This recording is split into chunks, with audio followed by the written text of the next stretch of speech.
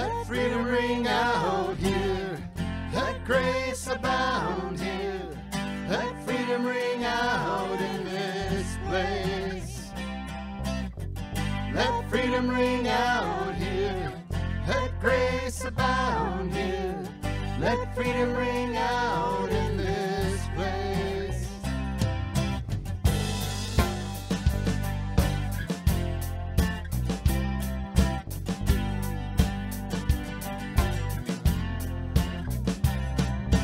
Kingdom come, Spirit take over my heart and over this place. Here we are, low before Majesty's light, Lord, we adore. So sing to me, sing away a brokenness that would separate. Create in me integrity, a heart that rolls on and a soul that's free. Kingdom come, Spirit take over my heart and over this place. Here we are, low before Majesty's light, Lord, we adore. So sing to me, sing away a brokenness that would separate. Create in me integrity, a heart that rolls on and a soul that's free.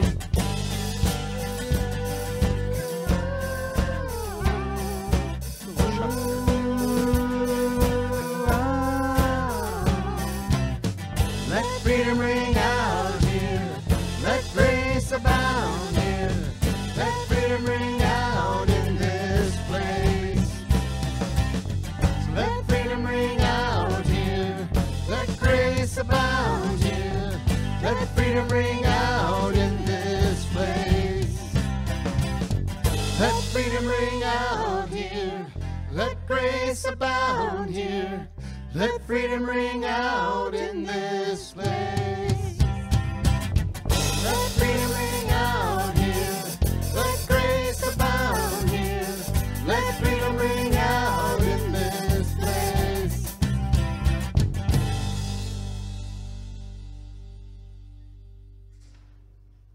Good morning. Good morning. And welcome to St. Philip Lutheran Church. This is the contemporary service here, and we're so glad you've come in person to join us and those who have also joined us online. Well, we can tell it's fall. The air's gotten a little crisper, and the calendar this week has exploded. So I'll do my best, and I hope I don't miss anything. On Tuesday's a big day. Book club meets at 10 o'clock in the morning. The dinner group meets at 6:30 p.m., and the pub ministry also meets that evening at 6:30 p.m. Wednesday, we have Bible study, the morning at 10:45 and the evening at 6:45. Oh, Tuesday, 10:30 in the morning, 6:45 in the evening. Choir practice and crossing practice are back on Thursday. Maybe. Okay. And part of the official business, 2 weeks from today, we will have a congregational meeting. It is our annual nominating meeting. It will be in person following this service. It will recess and we'll reconvene in person following the 11 o'clock service, and the virtual Zoom one will be at 11 o'clock. So you have 3 opportunities: in person at 9 and 11 or virtual at 11. 2 weeks from today, October 9th. We are also collecting food for the North Raleigh Ministry food drive. There's a bin either in the narthex or the back of this worship space, so you can bring anything in all month, leave it there, and the men's pub ministry is shuffling that down to the food bank because they seem to be a more dire need in October than they are near the holidays. So if you can help out that way, your help is greatly appreciated. We are also collecting coats. There are kind of those bright lime green bins that you will find in the hallway or the narthex. If you have a coat that's slightly used but it's clean and functioning and you no longer need it, please bring it in. These get taken down to Cedar Point apartments. There are a lot of refugee families there, and they can certainly use these. And I think I touched on everything, I hope. Anybody else have anything? All righty.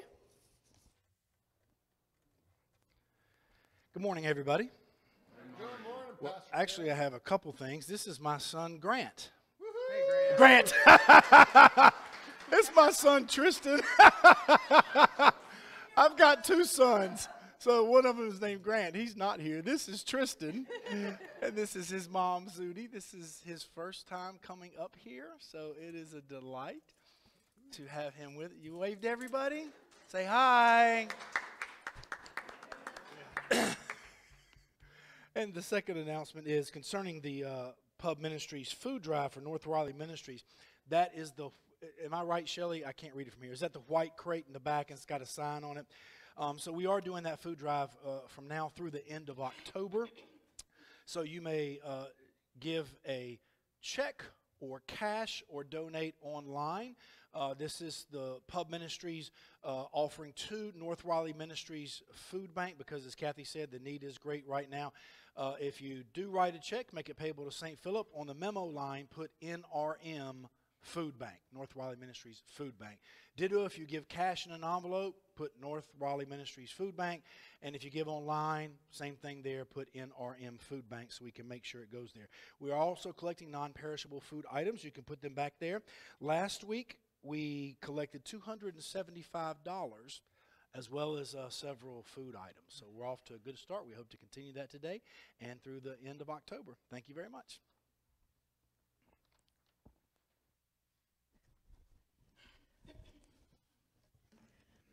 Please stand for our call to worship.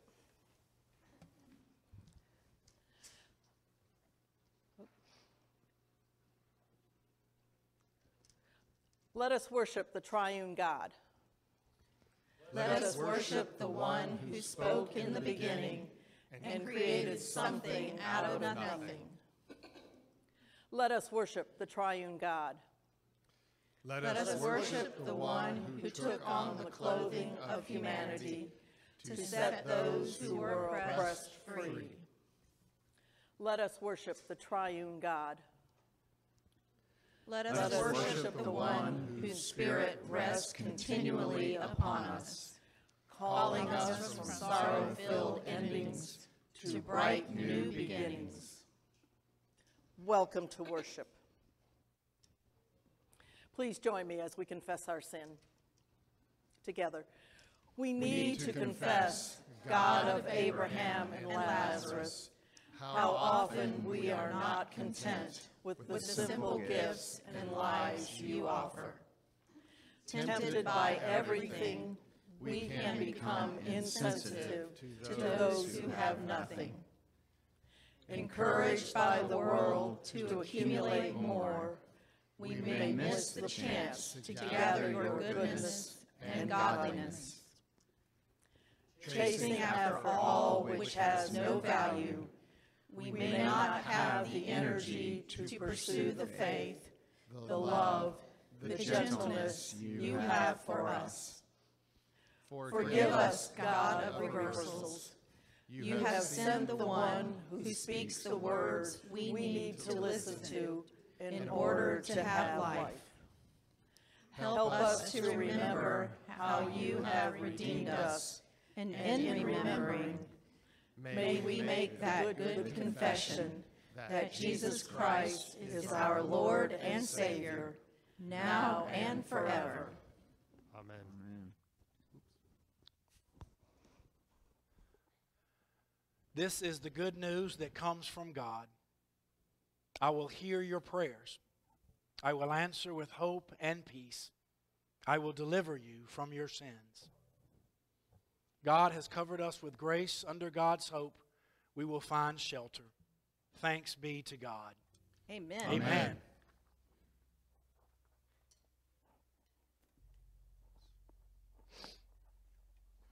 May the faith, hope, and peace of the Lord be with each of you. And also with you, Kathy. Please share a sign of peace with your neighbor and the viewers online.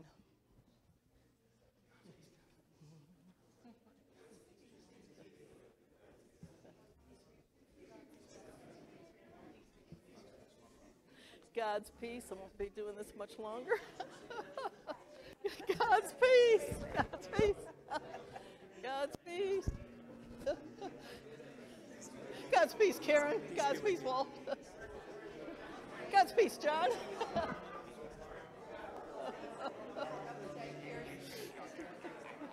God's peace.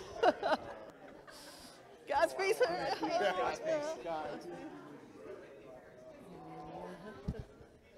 Oh, God's peace. Really?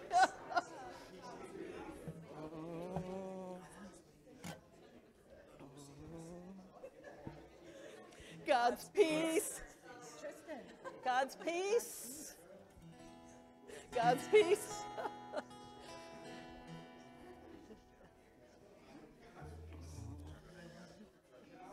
God's peace. Ah, God's peace. God's peace. God's peace. You ready?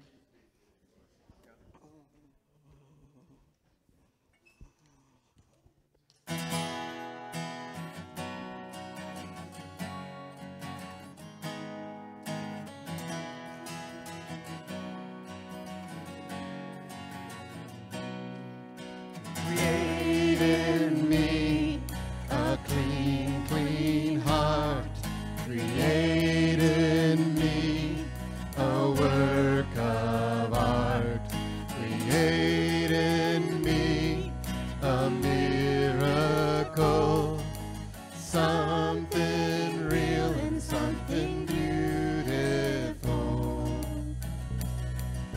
Create in me a clean, clean heart.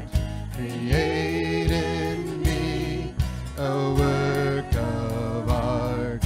Create in me a miracle. Something real and something beautiful. You're not finished with me yet. You're not finished with me yet. By your power I can change, 'cause you're not finished with me yet. You're not finished with me yet. You're not finished with me yet. By your power I can change, 'cause you're not finished with me yet. Create in me a clean, clean heart. Create in me a work of art. Create in me a miracle. Something real and something beautiful.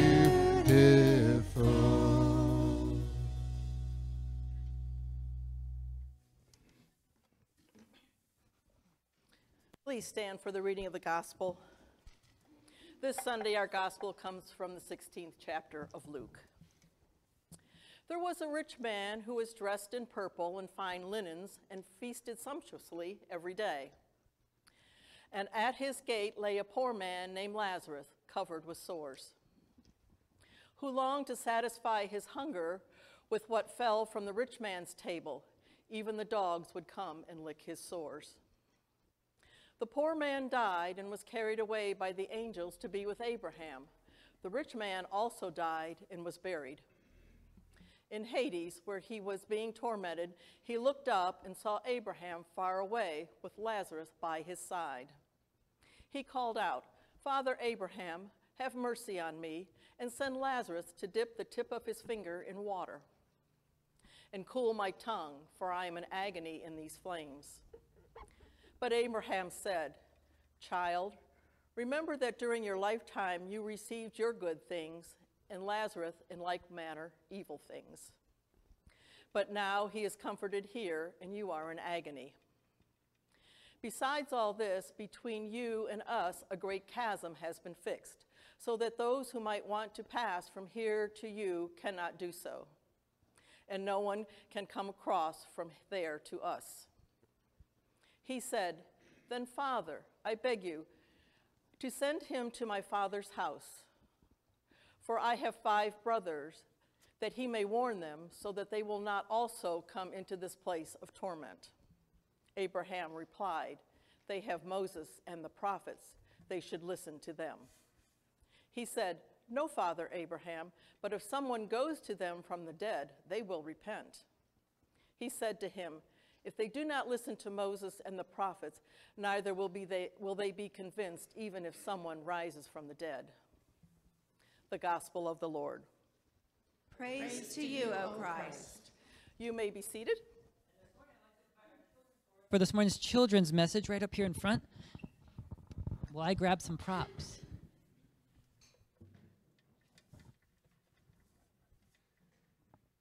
All right. You can have a seat right in front of me. If you want to sit up here so you can see, I'm going to be moving some things around here a little bit. All right. Hey, Tristan, yeah, come on up. Oh, and I think we got Oliver and Sully coming too, which is great. Yeah, that's wonderful. All right. Lost a shoe. That happens to me too. That happened to me yesterday. I was walking outside and my shoe just popped right off. You gonna come sit up here with us, Sully? You can sit back there too. That works. All right, so this morning I have a question for you. I have something here, and I want you to see if you can tell me what is in this cup. Go ahead and take a look. What's in there? Water. That's right. So there's water in there. Now, if I wanted to keep water from spilling out of this cup, what do you think I might do? Ooh, yeah, I might put a lid on. So if we put a lid on it, I happen to have a lid here. If we put a lid on it, then let's see if it at least slows some of the water from falling out of it. You ready? Oh, so there's a little bit of water coming out, but for the most part, it pretty much stopped the water from coming out, didn't it? So we put the lid on there, and it protected the stuff that was in there.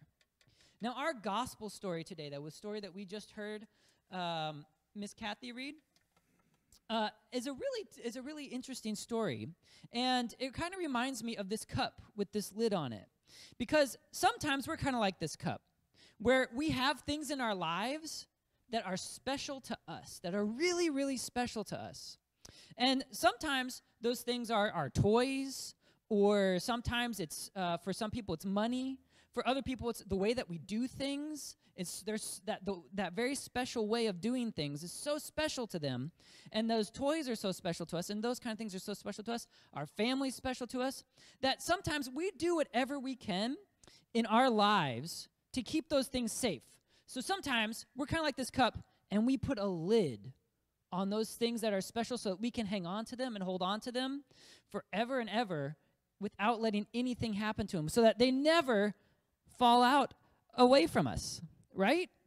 So sometimes we put our special things in our cup, and we hold on to them. But I have a question for you.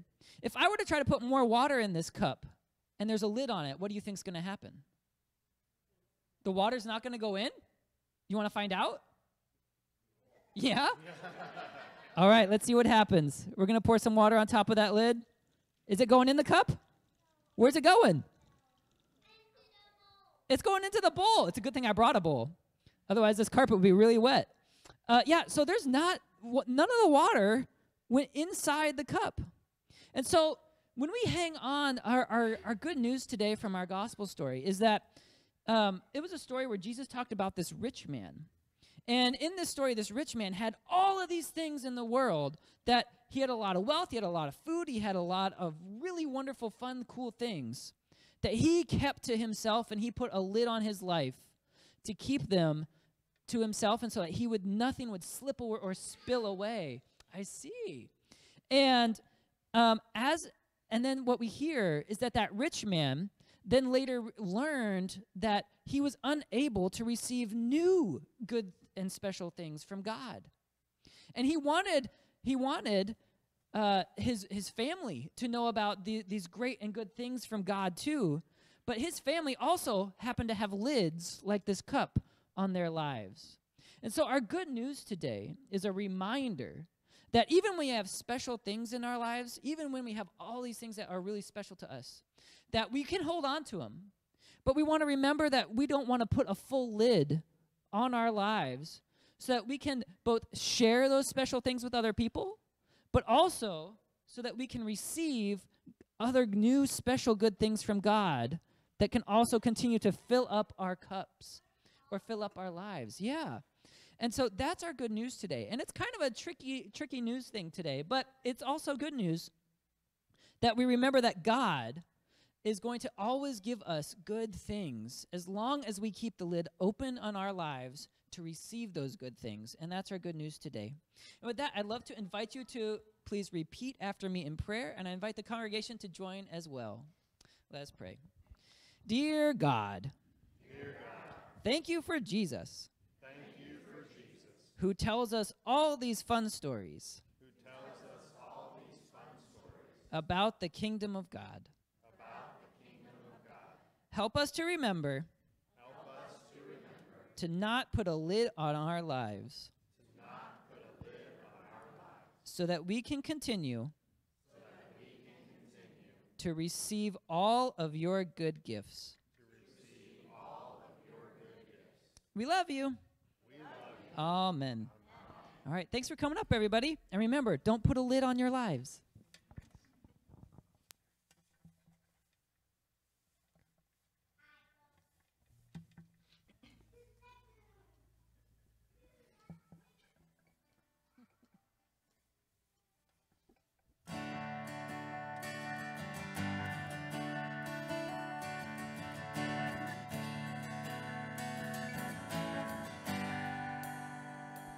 Lord, I come, I confess, bowing here, I find my rest. Without you, I fall apart. You're the one that guides my heart. Lord, I need you, oh, I need you. Every hour I need you. My one defense, my righteousness. Oh God, how I need you. Where sin runs deep, your grace is more. Where grace is found is where you are.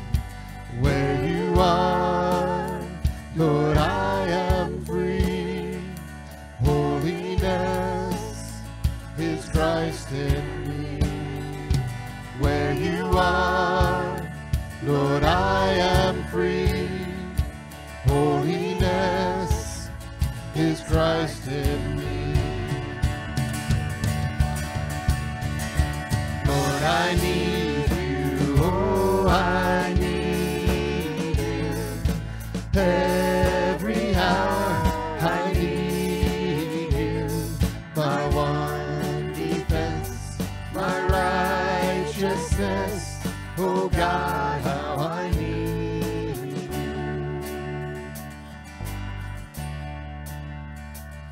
So teach my song to rise to you. When temptation comes my way, and when I cannot stand, I'll fall on you. Jesus, you're my hope and stay. And when I cannot stand, I'll fall on you. Jesus, you're my hope and stay.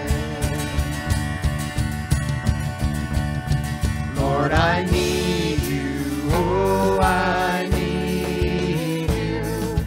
Every hour I need you.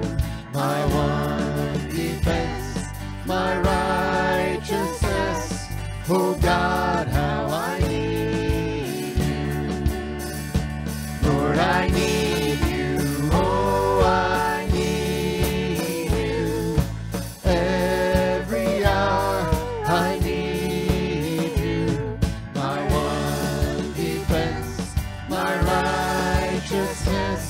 Oh God, how I need you.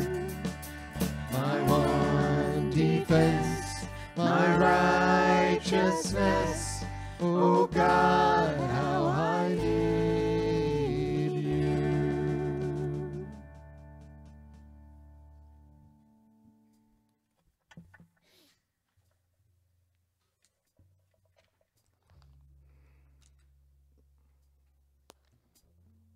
Good morning. Good morning. Let us pray. Good and gracious God, we thank you, we praise you for the gift of this day, this beautiful fall day. We thank you for the change in weather. We thank you for this opportunity to worship you once again in spirit and truth, to walk with one another and share our lives with each other. We ask now that you would speak to us a word of gentleness and tenderness, a word of challenge and conviction, of liberation, freedom, hope, power, and promise. All this we pray in Jesus' name. Amen. My sermon text for today is the Gospel according to Luke, chapter 16, verses 19 through 31. I'd like to take my sermon title for today, based actually on the first few words of verse number 20. My sermon title for today is At Your Gate. At Your Gate. Does this scripture scare the Hades out of you? It should. Or at least scare you out of Hades. Ah, that's why I get paid, Jim. This parable or story told by Jesus to a mixed crowd of both his disciples and some Pharisees, so that is both his friends and his opponents, of the rich man and Lazarus, is unique to Luke's gospel, occurring nowhere else in the other three. This story is so difficult and downright unpalatable to us because it is so uncompromising and countercultural. It has to do, obviously, with the dangers and perils of riches, financial wealth, material possessions, worldly prosperity. There are innumerable such passages throughout Scripture which warn us and cry out to us, and yet humanity still continues to dismiss and shrug off most of these admonitions. They are relevant, of course, for any generation, but perhaps most of all for our own, which is, of course, the wealthiest generation of the wealthiest country in the history of civilization, which has been increasingly beguiled by the so-called prosperity gospel, or the health and wealth gospel, wherein Jesus' chief desire for you is that you become rich and affluent. In this modern-day society, we reflexively and uncritically pursue wealth, none of us even thinking that deeply about it, much less allowing ourselves to be challenged by the Christian Scripture's critique of that very pursuit. In Luke chapter 1, it reads, God has filled the hungry with good things, but the rich God has sent away empty. In Luke chapter 6, it reads, Blessed are you poor, for yours is the kingdom of God. Blessed are you who are hungry now, for you shall be filled. But woe to you that are rich, for you have received your consolation. And woe to you who are full now, for you shall be hungry. In Luke 16, it reads, You cannot serve God and money. In Matthew 19, it says, How hard will it be for a rich person to enter the kingdom of heaven? It is easier for a camel to go through the eye of a needle than for a rich person to enter the kingdom of heaven. And the second lesson assigned for today from 1 Timothy chapter 6, it reads, We brought nothing into this world. We cannot take anything out of this world. We shall be content then with just food and clothing. But those who desire to be rich fall into temptation, into a snare, into ruin and destruction. For the love of money is the root of all evil. James chapter 5, it reads, Come now, you rich, weep and howl for the miseries that are coming upon you. Your riches have rotted, your gold and your silver have rusted, and they will eat your flesh like fire.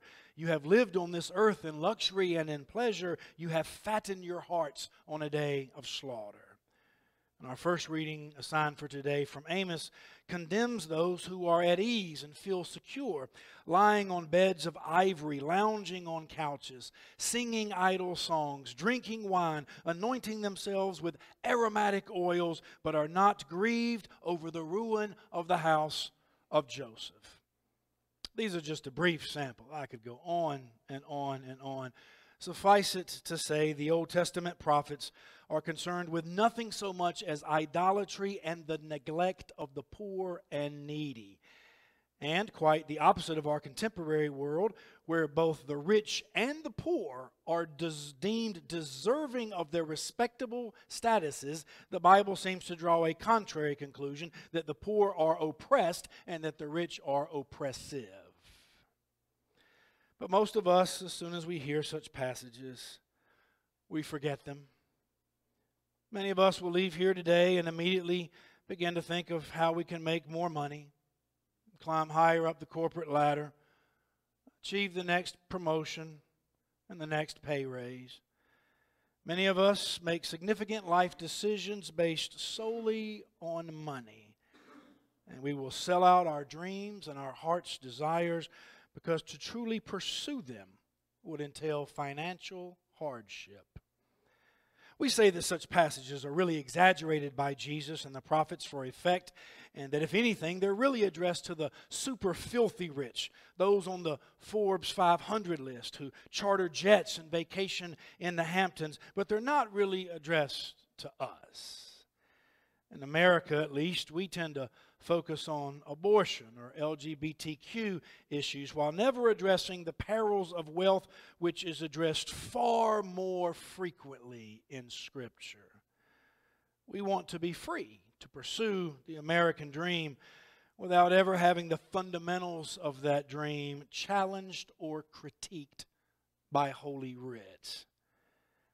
I challenge you, like I challenge myself, let's think about it and answer honestly. Is today's gospel lesson really going to affect any change whatsoever in your life? Will the way you live your life be changed in any tangible fashion because you heard today's text? Verse 19 opens starkly. There was a rich man who was dressed in purple and fine linen and who feasted sumptuously every day. Notice two things, my friend. Number one, he is, as he will remain throughout this parable, unnamed. He is simply a rich man.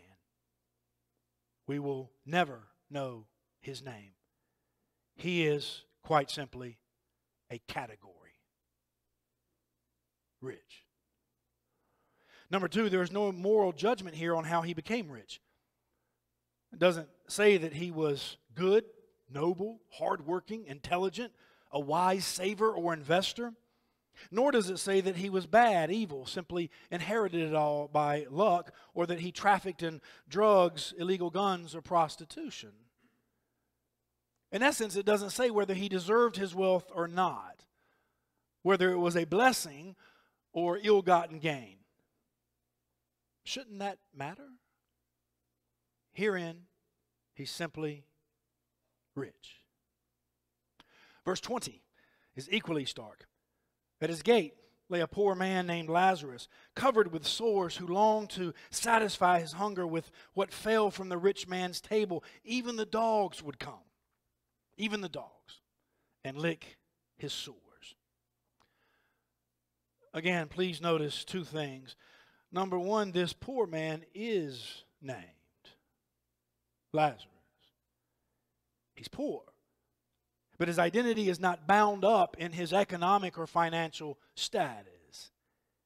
His identity transcends that. He may be indigent and homeless, but he has a name. And his name is Lazarus. Number two, once again, there is no moral judgment on how he became poor. Was he worthy, intelligent, hardworking, but down on his luck and slipped through the cracks? Did he simply lack health insurance, get into a medical crisis, and lose everything? Or was he lazy and shiftless his whole life? A bum, a criminal, an undeserving robber or thief? We don't know. It doesn't say.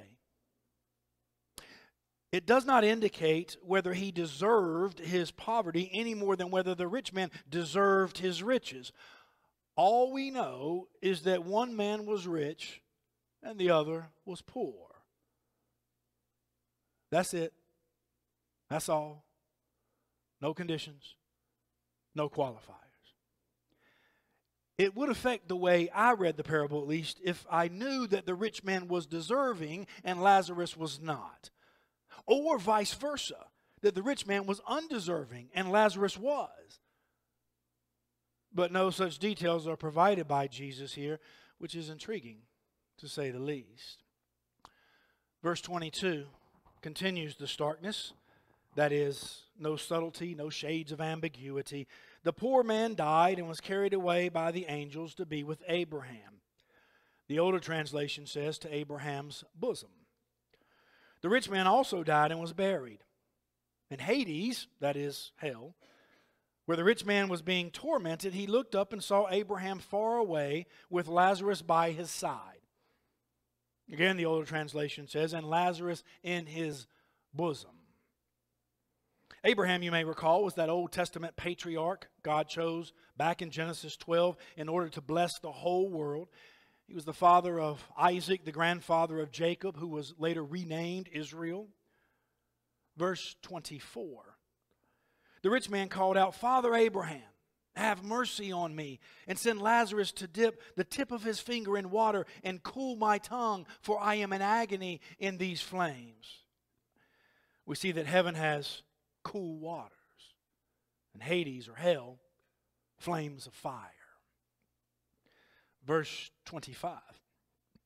But Abraham said, Child, remember that during your lifetime you received your good things, and Lazarus in like manner evil things. But now he is comforted here, and you are in agony. Besides all this, between you and us a great chasm has been fixed, so that those who might want to pass from here to you cannot do so, and no one can cross from there to us. Again, it is disconcerting to me and actually downright terrifying to accept this text at face value.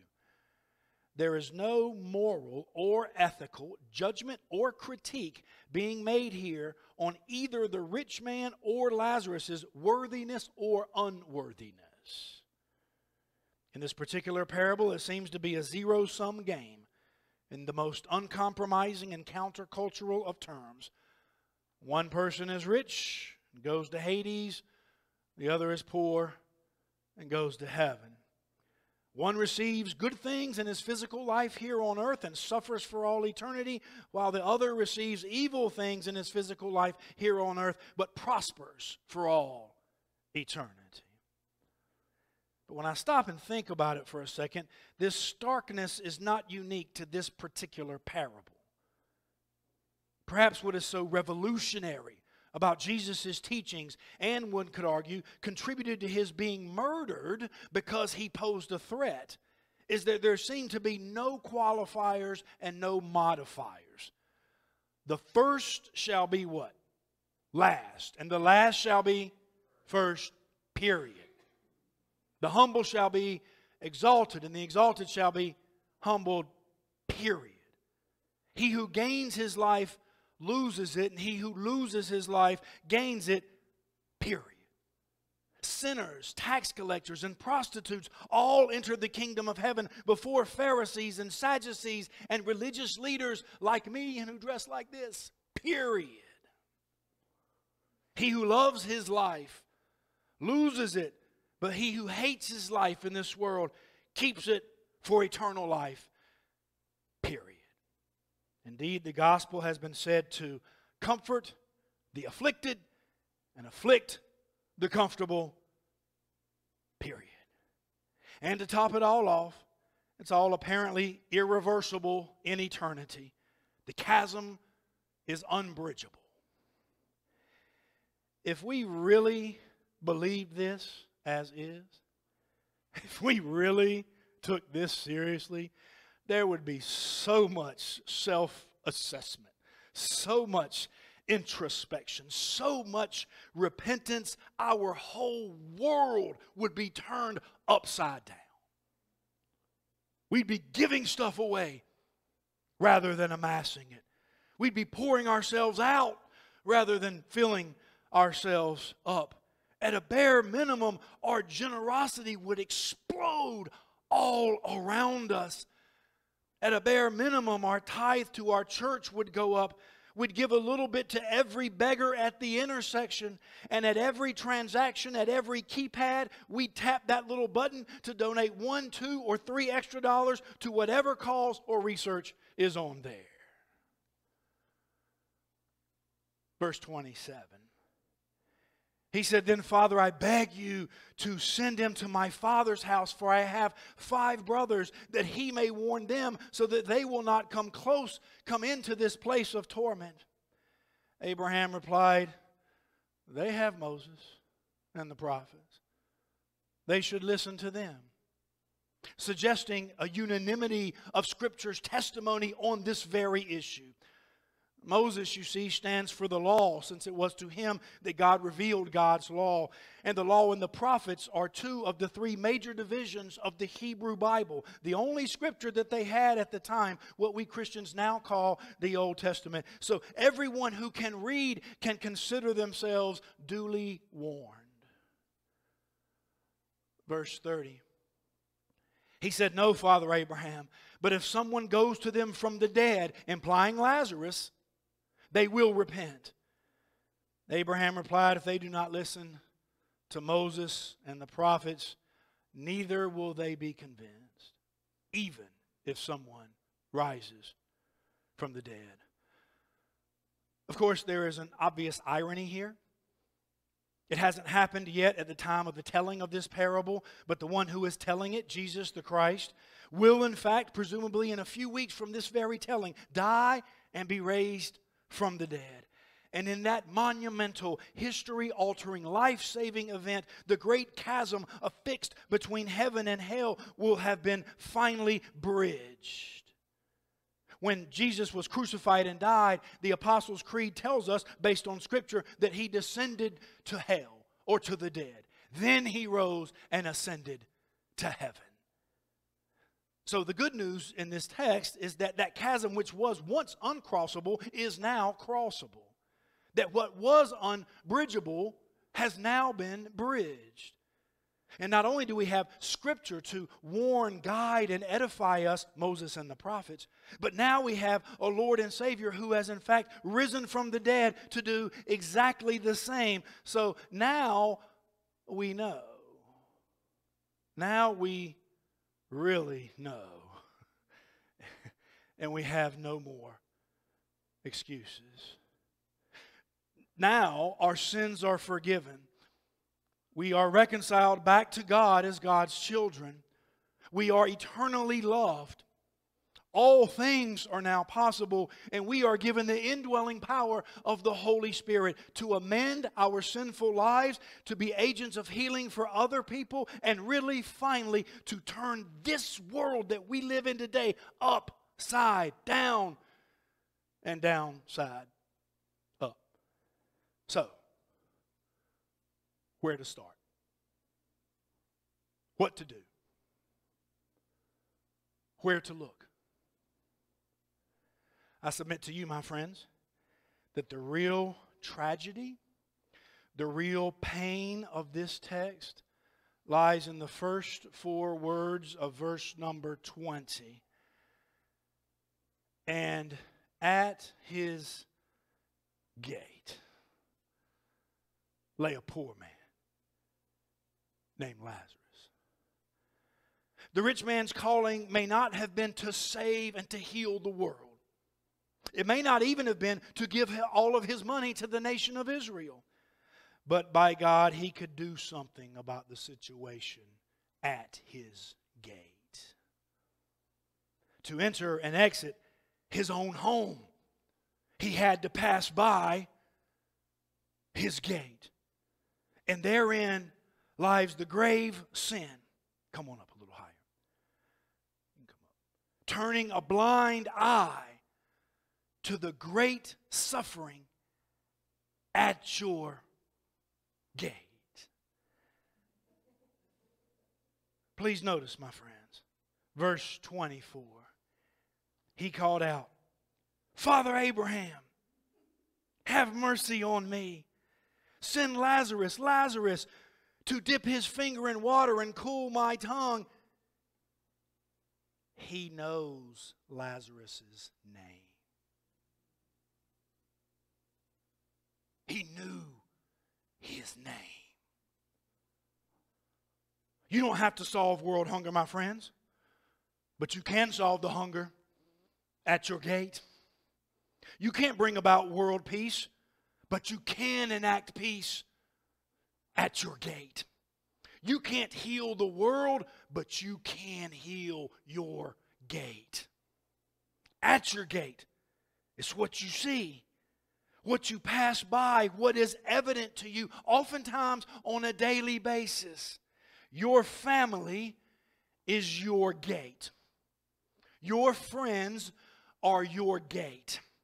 Your job is your gate. Your school is your gate. This church, St. Philip Lutheran Church, is your gate. If you observe someone being mistreated, abused, belittled, and humiliated, guess what? You are observing them, you are seeing them, it's coming to your attention because they are where? At your gate.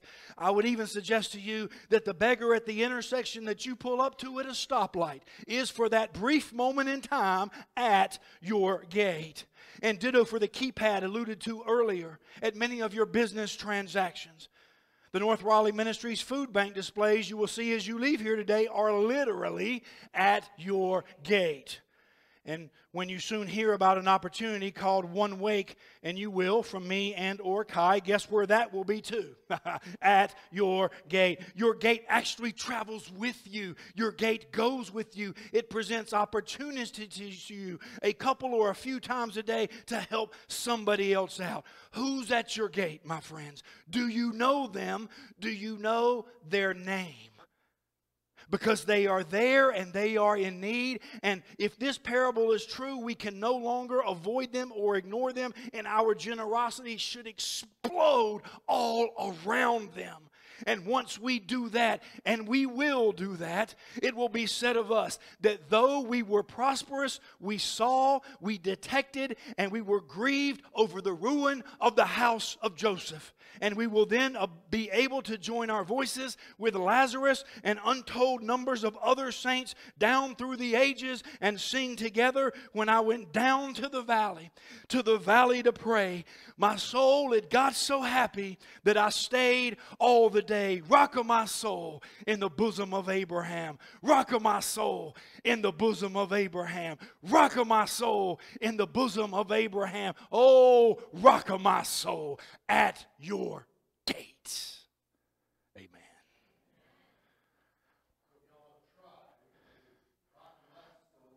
Bosom of Abraham, rock of my soul in the bosom of Abraham, rock of my soul, the bosom of Abraham, oh, rock of my soul.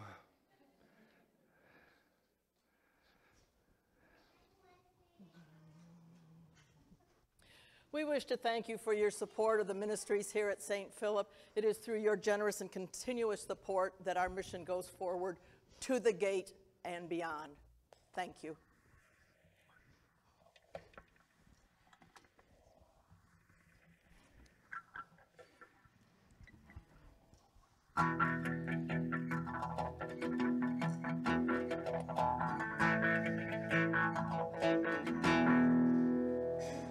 We are one in the Spirit, we are one in the Lord. We are one in the Spirit, we are one in the Lord. And we pray that all unity may one day be restored. And they'll know we are Christians by our love, by our love. Yes, they'll know we are Christians by our love. We will walk with each other, we will walk hand in hand. We will walk with each other, we will walk hand in hand. And together we'll spread the news that God is in our land. And they'll know we are Christians by our love, by our love. Yes, they'll know we are Christians by our love. We will work with each other, we will work side by side. We will work with each other, we will work side by side. And we'll guard each one's dignity and save each one's pride. And they'll know we are Christians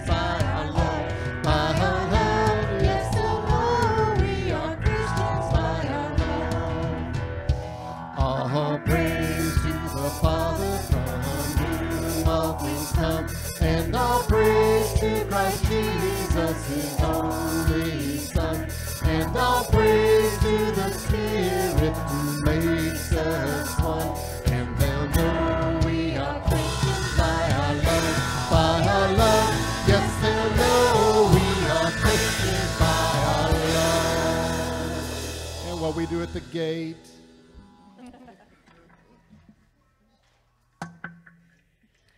Please stand and join as we sing our profession of faith this morning.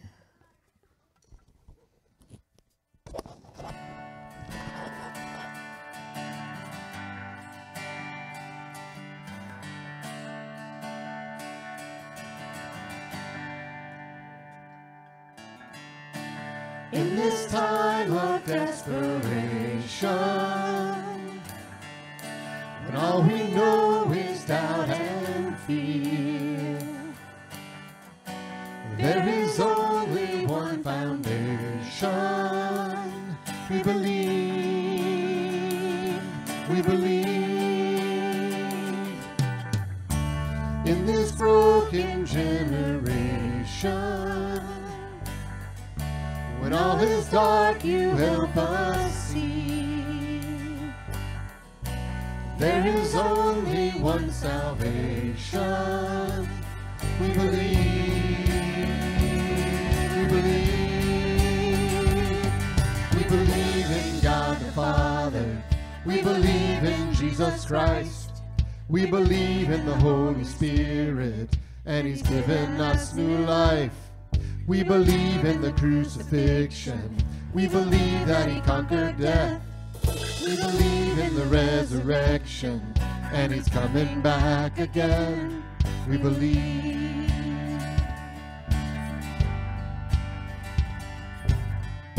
So let our faith be more than anthems, greater than the songs we sing. In our weakness and temptations, we believe, we believe. We believe in God the Father. We believe in Jesus Christ. We believe in the Holy Spirit, and he's given us new life. We believe in the crucifixion. We believe that he conquered death. We believe in the resurrection, and he's coming back again. Let the lost be loud and the dead be raised in the here and now. Let love invade, let the church live loud. Our God will say, we believe, and the gates of hell will not prevail, for the power of God has torn the veil. Now we know your love will never fail. We believe in God the Father. We believe in Jesus Christ. We believe in the Holy Spirit, and he's given us new life. We believe in the crucifixion. We believe that he conquered death. We believe in the resurrection, and he's coming back. He's coming back again. He's coming back again. We believe, we believe.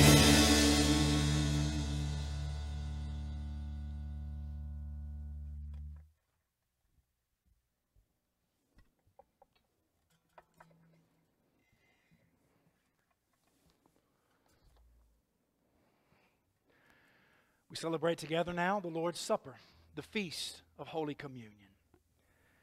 Scripture tells us that in the night in which he was betrayed, our Lord Jesus took bread and gave thanks, broke it and gave it to his disciples, saying, "Take and eat. This is my body given for you. Do this for the remembrance of me." Again, after supper, he took the cup, gave thanks, and gave it to his disciples, saying, "This cup is the sign of the new covenant in my blood, shed for you and for all people, for the forgiveness of sin. Do this for the remembrance of me." Together, let us pray as Jesus asks us. Our Father in heaven, hallowed be your name. Your kingdom come, your will be done, on earth as in heaven. Give us today our daily bread, and Forgive us our sins, as we forgive those who sin against us. Save us from the time of trial, and deliver us from evil. For the kingdom, the power, and the glory are yours, now and forever. Amen. Amen.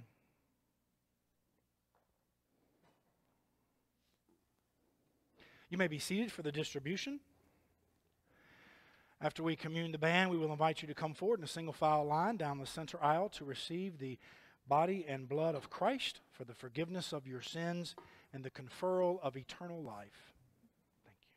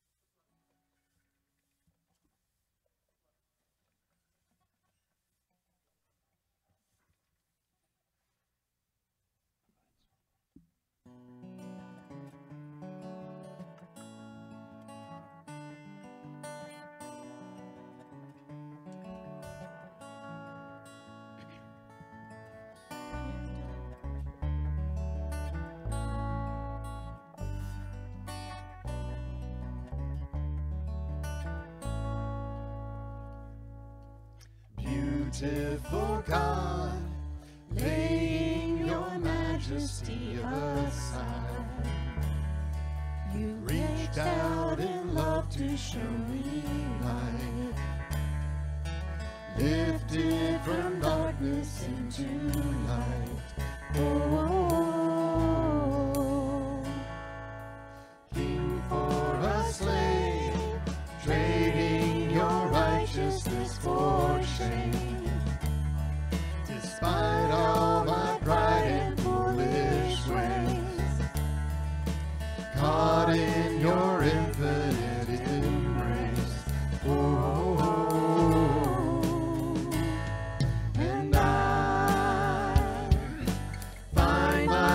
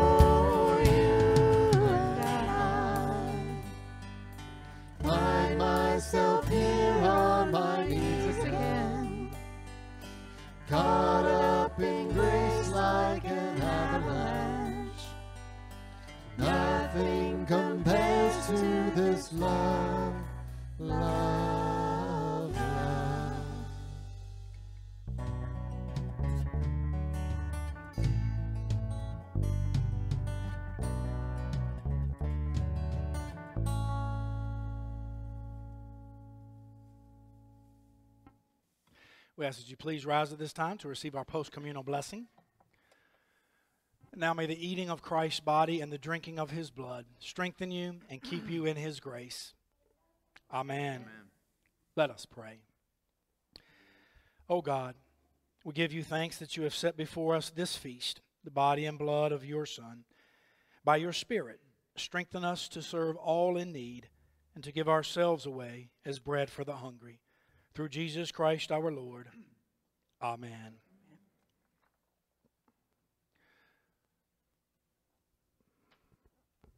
You may be seated.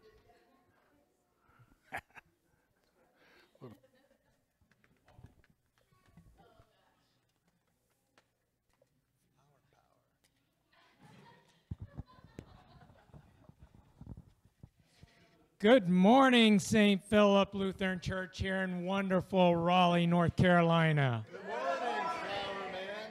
I am Sunny Sunflower, and I have been asked here to introduce the theme for the 2022 Stewardship Campaign. Without further ado, may I have the envelope, please?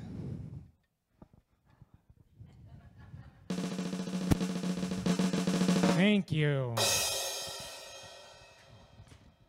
I can see that you're all on the edge of your seats out there.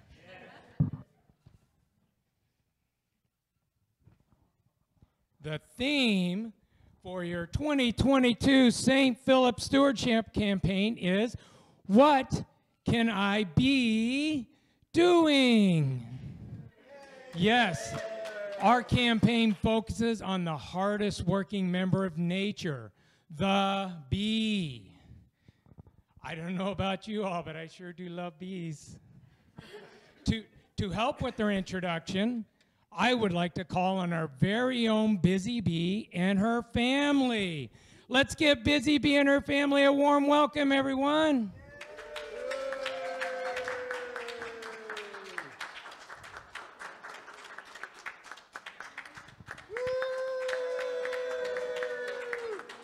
Oh, this is so exciting. All these wonderful bees.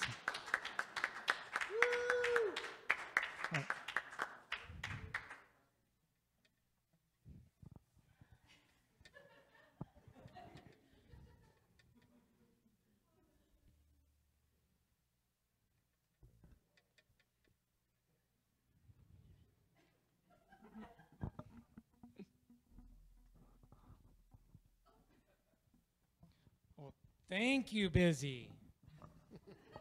Much of the world relies on the selfless work of a single bee. Nearly all plants would not exist without their pollinating effort of bees. The beehive consists of countless bees selflessly working together to achieve a common purpose. In addition to the endless creation of food from their pollinating efforts, the pollen is returned to feed the hive. The byproducts of their work produce products like honey and wax, which we use and consume every day in countless products. Life would cease without the devotion of bees. Oh, how we are thankful for this magnificent creation of God.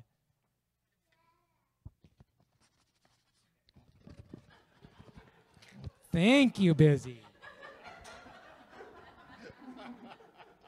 Our stewardship campaign will last for the next 4 weeks. Today we have introduced our theme, and we encourage you to take this week to further understand the incredible gift of the bee and how the hive and all of nature benefits from the tireless efforts of Busy and her family.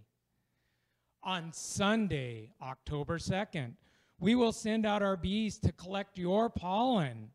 We'll ask each of you to fill out our bee form, and this form will be found in your bulletin, both printed and online.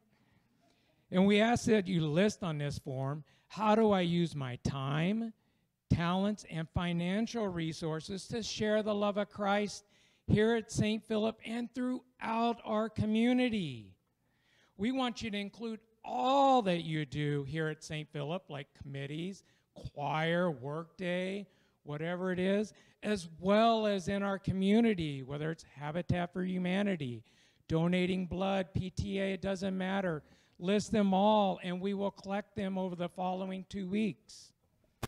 On Sunday, October 16th, all of your pollen will have been collected, aka your responses, and will have been turned into honey, and they'll be hanging in the narthex and outside the hallway here at Crossing.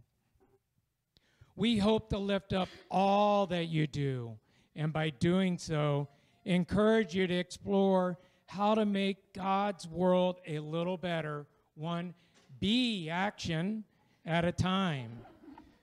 This week of October 16th will also be a week of prayer and thanksgiving for all the great work being accomplished by our congregation and how we can do more in outreach and service to our community and the world. Finally, on October 23rd will be Commitment Sunday, a time of celebration, a time to present your pledge cards for 2023. Anything else, Busy?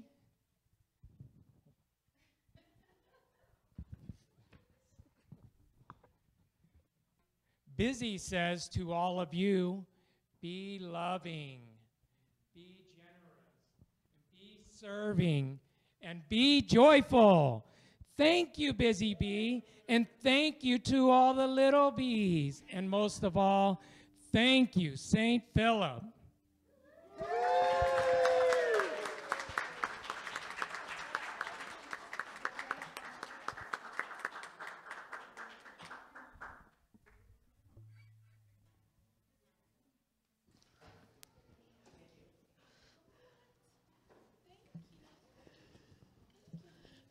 Thank you.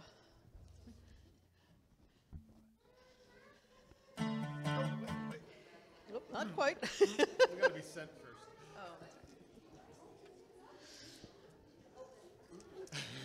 Okay. That's kind of a tough act to follow. So if you'd please rise for our sending blessing and then our sending song.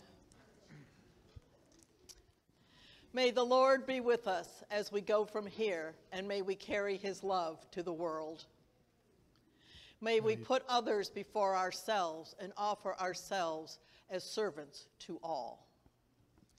May we show his love to our neighbors so that they know the church has left the building.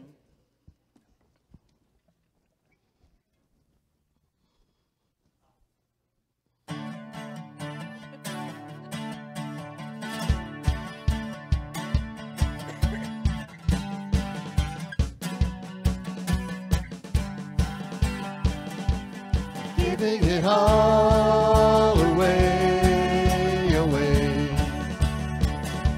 We're giving it all to go your way. Giving it all away, away. We're giving it all to go your way. In the Father, there is freedom, there is hope in the name that is Jesus. Lay your life down, give it all now. We are found in the love of the Savior.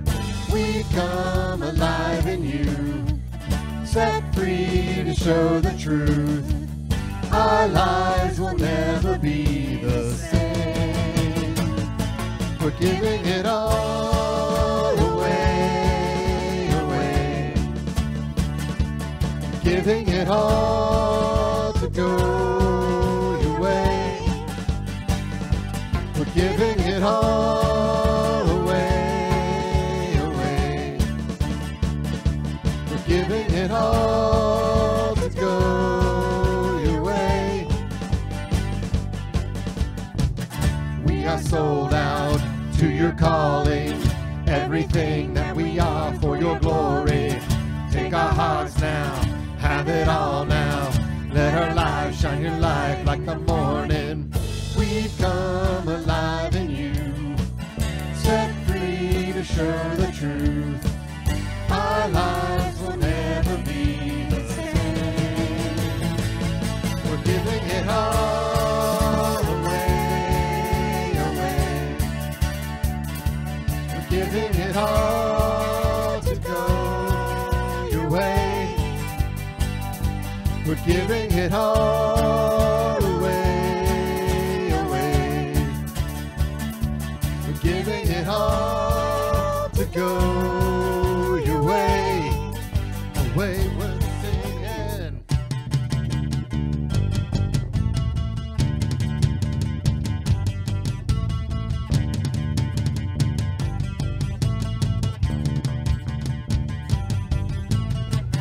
You roll back the curtains from our eyes. Now we can see you. Shown us your way, your truth and light. We offer our lives to bring you fame. We're caught in your freedom. We're caught in your freedom. We're giving it all away, away. We're giving it all to go your way. We're giving it all away, away. We're giving it all to go your way.